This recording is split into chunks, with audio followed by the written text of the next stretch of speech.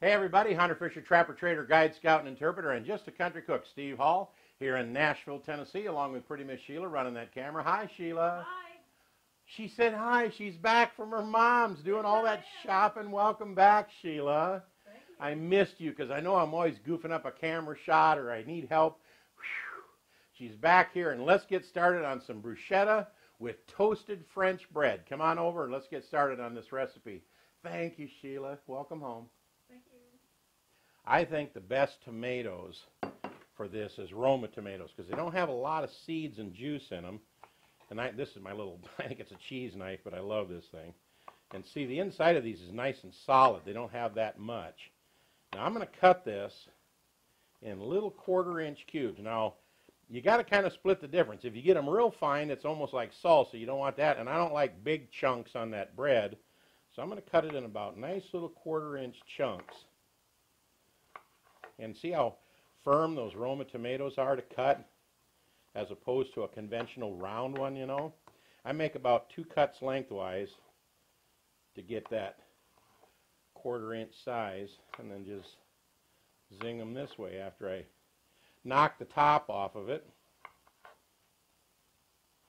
Right here. Let me do another one. And I get these little smaller ones. Now you're going to need about 8 to 10 Roma tomatoes to make this recipe, depending upon how big they are. And I pick little ones. I pick these little ones because they seem to be redder, firmer, and that works out to be about 9. So that's what I got today. Well, I switched knives, and I cut these in half, and like I said, I make 2 long little strips there. He snuck out of the middle, but he's not getting away because I'm going to get these into 1/4-inch pieces.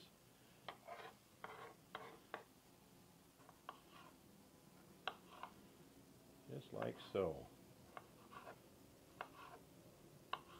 Then what I'm going to do is cut the rest of these up, get them in this bowl, and we'll continue the recipe. All right, we got them all chopped up. We'll put them in our little mixing bowl here. And you notice, out of 9 Roma tomatoes, look at hardly any seeds and juice. That's what makes it really nice for this particular recipe. Now in here, we're going to put a 1/2 cup of basil. Start to stir. Boy, that smells so good. Look at the color. Isn't that beautiful? Pretty. Let me get a couple other ingredients. All right. You notice that my cutting board magically appeared. I love this cutting board because Sheila bought this for me as a gift about 100 recipes ago.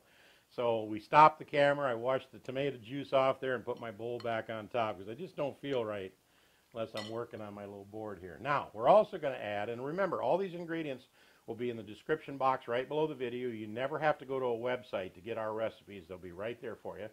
We're going to put in about a teaspoon of oregano in there. And we're going to put in between 1 and 2 tablespoons of minced garlic. Now, this is up to your taste, so that's why I say between 1 and 2, and that's what it's going to say in the description box, between 1 or 2 tablespoons of minced garlic. Get that happening in there. Boy, that smells so good. Wowee. Can't wait to get the bread done. And I got a little trick I'm going to try for that. Get this stirred in.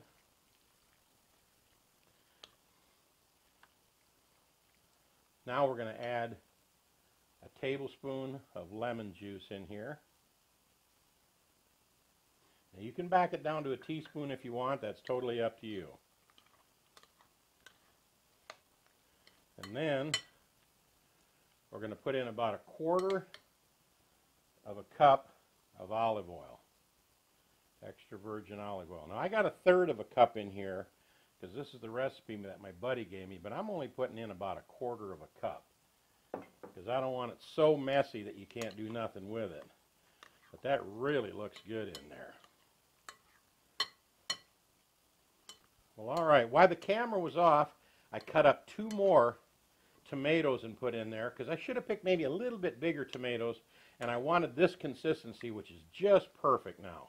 So I threw a couple more in there. So I'd say 10 medium-sized ones, which I'll put down there, and just a little bit of pepper. on here. A little bit more. You know how I love pepper. Just a smidgen of salt. Don't need much. And kind of tumble it. All right, now we got this. We're going to put this in the refrigerator and let it sit in there for a while and kind of chill down while we get our bread ready. All right, now it's time to make our bread. Now, I bought this French bread at the store. I hope you got that on a wide shot because this thing's about 3 feet long. So what I'm going to do here is I'm going to cut this at a real steep angle. Maybe we might want to use about this much here. If you cut it like this, you only get little round pieces of bread. And I like it a little thicker than 1/4 inch so that it don't get real soggy.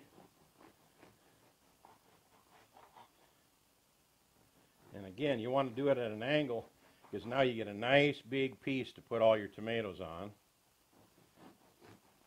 All right. You know, in most of these bruschetta recipes that you see, they have you put these in the broiler. And they have you put olive oil on here, then take a piece of garlic and rub each one of these with garlic to be real traditional. So I thought, I'm going to try something different. I went and melted 4 tablespoons of butter and the equal amount of olive oil I poured in later in this little bowl right here. So this has 4 tablespoons of butter and 4 tablespoons of olive oil. And I'm not rubbing all these little things down with garlic. So I went and bought some garlic, fresh garlic paste, gourmet garlic paste from up at Kroger's. It's even ground finer than minced garlic. And I'm going to put about, a little over a teaspoon, closer to a tablespoon in there. Watch this. This is just, I dreamt about this the other night and I thought, how do you get that garlic flavor and that olive oil on there? And some people even use butter and do it. And you can do it on a pan or in the broiler if you want. But I'm going to mix this up real good here. Let me turn my griddle back on. And I just got my electric griddle out. And what I'm going to do here is I'm going to paint these little babies. There we go. Both sides. Doesn't that look good, Sheila? Good. And I'm going to put those right on the griddle. And then I'm going to grill both sides of them. It looks fast, too. It is fast, yeah. You don't have to sit there and rub it with a little piece of garlic.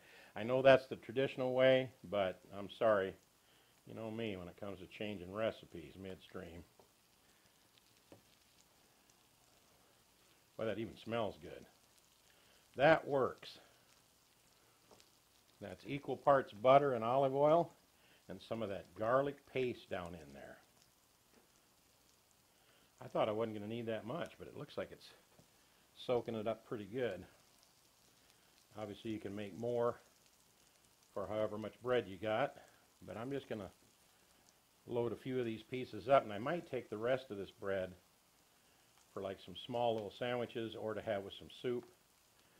So I'm only going to put 9 of them on here so they'll fill up the griddle real nice for the recipe.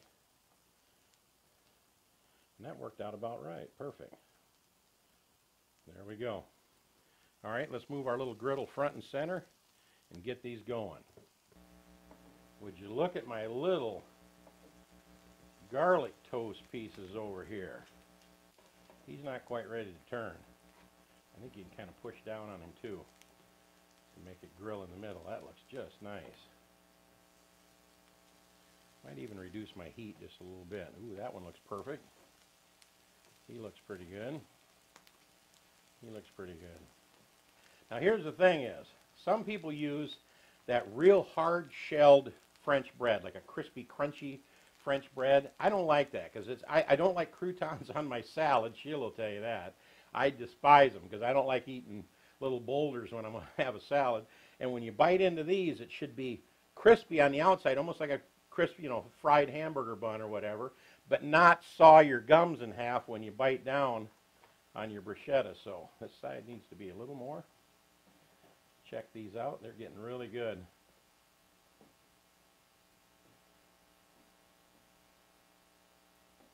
And what I'm going to do here is I'm going to line this little platter over here with some paper towels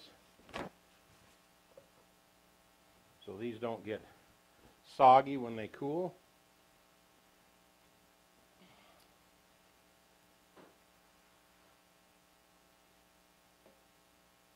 Well, that's nice. That one's ready. He is too. As these cool off, they're going to crisp up just a little bit, but again, I want them soft. Beautiful.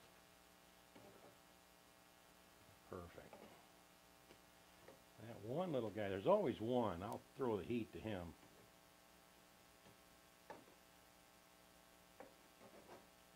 That one's done. Let's get these last two browned up just nice here before we turn off our little griddle. It's kind of funny because as I took these off the grill, Sheila says, you know, you could eat that bread by itself.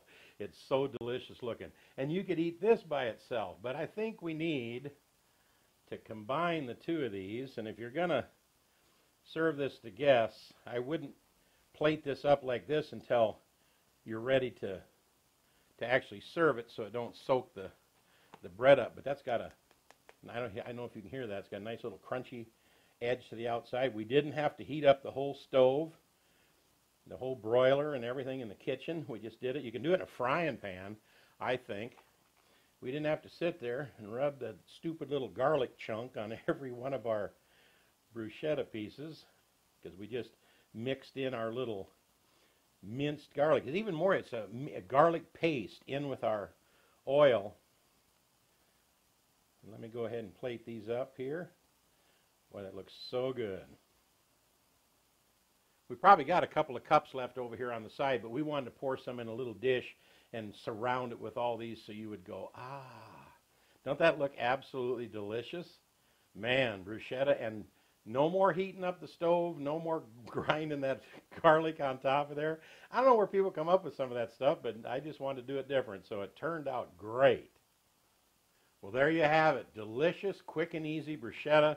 And there's a guy that's always bugging me saying, man, when you get all done, you need to take a bite. So I'm not going to argue with him on this one. This looks delicious. Oh.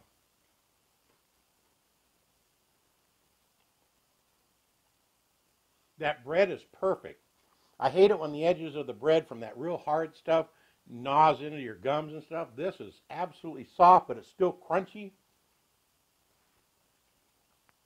All the ingredients are outstanding. I'm going to take another bite, all right. As soon as you turn that camera off, I'm going to eat about 2 or 3 of these. So I'm telling you what, try this recipe. I think you're really going to like it. But most of all, Sheila's back home running the camera. Thank you, Sheila. Great job today. Well, thank you. I really missed you. But hey, we really hope you subscribe to our channel. It's pretty easy. Little Shotgun Red's face will pop up over here in just a little bit. If you click on that, it'll say subscribe. Then next to that, click on that bell. Put them little lines alongside of the bell. That way you'll be notified every time we come out with a new recipe. In fact, we're going to put one up over here that you might click on and enjoy as well. Is this the best little on the griddle, paint them with our own little sauce, quick fried both sides and all the stuff, bruschetta that you ever ate? If it ain't, it ought to be. This is Steve in Nashville, Tennessee, along with pretty Miss Sheila home. Oh man, it's great to have you home. Saying we'll see you next time right here on Cooking with Shotgun Red. Bye-bye for now. I got to have one more bite. Or 2 more bites. Turn that off and come over here.